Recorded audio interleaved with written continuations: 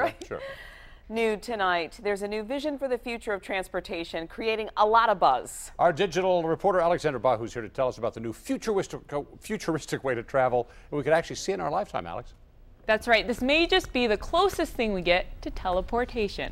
And the brains behind it say they want the public's help to bring it from concept to reality. CEO of Tesla Motors Elon Musk is working with a team of investors, engineers, and the like to develop the Hyperloop. This high-speed air rail was originally designed for quick transportation between two major cities in California. But now Musk has a greater cross-country vision for his Hyperloop. In theory, the Hyperloop would be able to take passengers from Los Angeles to San Francisco in a mere 35 minutes. No wheels, try air bearings. Think of the basic principle of an air hockey table. The rail's passenger capsules would have a propulsion system, enabling them to accelerate to speeds of up to 700 miles per hour. The cost to build the system, a cool $6 billion, and that's just for the portion between San Francisco and LA. Tickets would be cheaper than airlines too, around 40 to 60 bucks.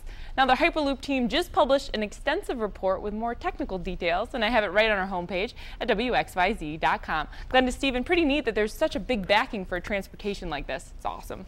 Well, we clearly have to do cool. something. Yeah, we got to do something. The rail system is just so antiquated, especially in the United States. You got to get to high-speed rail or this. I think that's cool. I wouldn't want to be the first person to test it out, though. I'm just saying. It's like riding those pneumatic tubes at the grocery store or the bank, you know? Yeah, the check flies up in. Exactly. Yeah. That's exactly Let's what it's get the bugs out first, Alex. I'm with you. All right.